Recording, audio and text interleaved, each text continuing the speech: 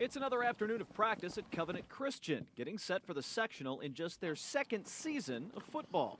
Now, it's not often we can show you the entire team in the span of these stories, but it's easier with the Warriors. They've made it to this point with just 17 players on their roster.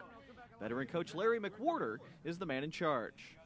To see a young man who's never played before spend some time and get it for the first time. It may take a week, maybe it's a month, maybe it's a year, but when you see the light go on and you know that he's got it, that's really rewarding. I feel like one thing about him is he's really patient, and especially with only like 17 guys that we have, he's always encouraging. He's always willing to coach us up.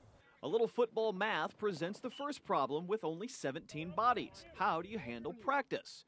This is a tackle for loss every time they run it. You never get to see the full picture. You see parts of it, but there's never that whole strategy that unfortunately we have to wait till Friday night to see that. The small roster hasn't kept Covenant from some amazing level of success. A perfect 9-0 regular season. Again, just their second season. 7 of the 17 players are seniors. Everybody here is willing to do their part no matter what it is. We've had a lot of people, including myself, who have had to move positions throughout the season to fill spots where, someone gets hurt. Going 9-0, that's pretty rare for any team, and then just to have it be the senior year and the 1 year that I'm also captain, it's just the best experience I could have asked for.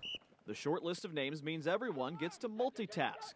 It's probably helped us out because knowing both sides of the ball would help you with, like, if you know what you have to do on defense and understanding what defense does, that would help you on offense because you can understand what the opposite defense is doing. Hardly the little team that could. Covenant is looking for an historic first tournament win, and beyond that, writing their own new chapters. Some big games in front of us this year. You didn't hear discussions of those. They were very focused on that game that was that week, that most important game.